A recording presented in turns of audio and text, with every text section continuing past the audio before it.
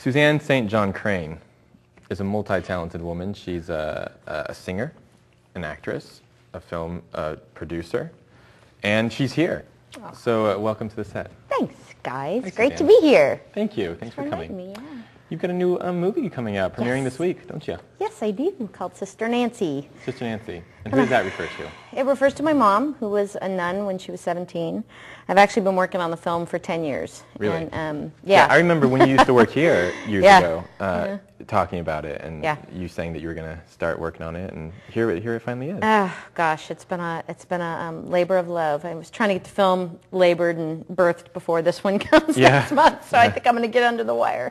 I actually did it as a film in San Francisco, or excuse me, as a play, one woman show in San Francisco 10 years ago, and got really good reviews. And I thought, this is great, but nah, I want this on film. I want it like an actual movie, and was kind of a fan of Spalding Gray, who's a real storyteller, and kind of straight to the camera storyteller style, and that's what most of this film is. So, So it's you performing, is that correct? it's me, and it's a lot of things, Jeff. Okay. It's me performing. It's also a film or a video, a cheap old VHS tape that I made of my mother when I was at San Francisco State in 1991, 92, of her telling the story of how she was a nun, and then she was actually tricked into leaving the convent by her mother and felt like she missed her calling because she had to listen to her parents. And I had just found this out when I was 20. I didn't know my whole life. I didn't know my mom was a nun, and it was like, duh, the light bulb went on. How did she finally decide to tell you? She was ready, and I think, we were sitting in the kitchen one night, and she goes, there's a part of my life I've never shared with you, and I'm thinking, okay. And she says, yeah, I was in the convent, and that's what I always wanted to do. And the story she tells in this tape that I made of her are just beautiful. How she used to get up at 5 o'clock in the morning when she was in, 5th grade, 6th grade, and take the bus in Niagara Falls out to church and not eat and fast and the whole thing. Every day she would do this. Wow. This was her destiny. Were her parents in the religion? They were, but that's one of the first questions I asked her on tape. You hear me behind going, well, wouldn't she want you to be a nun? Yeah. Wasn't this a good thing? And she goes, oh no, she thought it was weird. And I'm okay. So, so my grandmother thought, no, you're supposed to get married and have kids, and this is what you do. And essentially tricked her into leaving. And then once my mom left, under this preconceived notion that my grandmother was very sick, my grandmother said, no, I'm not sick. You're just not going back there. This is what you're going to do. You were going to go to get a job. You're going to get married. And that there began my mom's life. And so kind of the quandary for me that I kind of go through in this film is, boy, if my mom would have followed her dream and done what she wanted to do, I wouldn't be here. Mm-hmm. So what does that do to me? Yeah. How do I need to live my life? What an interesting thought. So, yeah. That's part of the story. Huh. So you wonder what her parents would have how they would have reacted had she had the opposite desire. What if she wanted to chuck religion all the way? I know, and go with some other direction? Would they have said, well, no, but still get married and have a kid, but also go to church on Sunday? I mean, my grandmother's a very intimidating 4'2" Polish woman. You just didn't mess with her. So I don't know.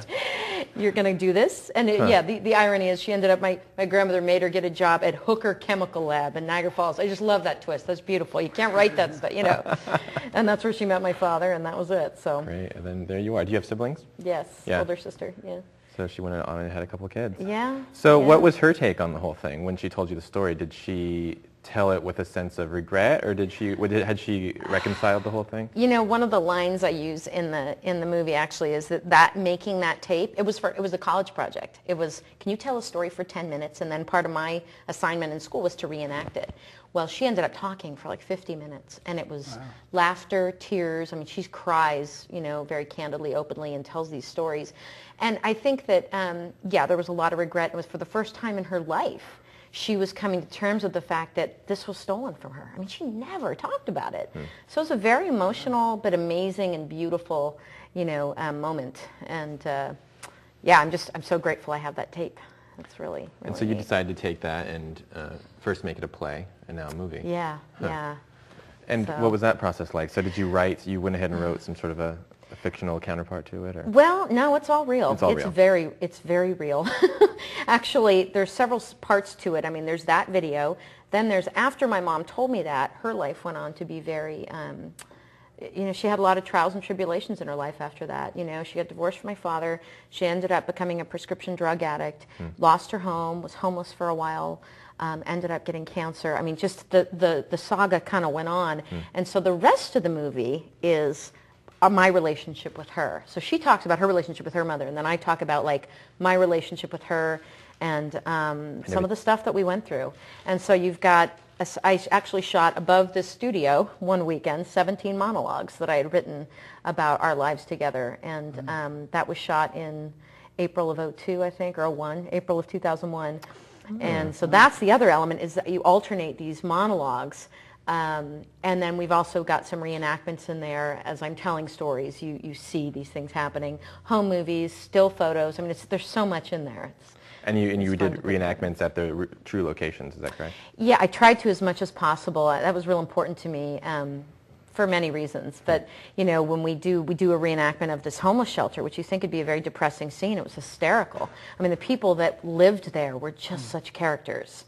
There was one guy who, actually Steve Capasso, who's kind of known in this area in Santa Cruz, he played Eddie the Gangster. There was a guy who lived at the homeless shelter. There was Ike and Tina Turner's limo driver. And he would just sit around and tell these stories all day. You can't make this stuff up. Wow. There was a guy who was from the Philippines, who came over to get medicine because or had surgery at Stanford because the medicine he was given in the Philippines for migraines made him blind.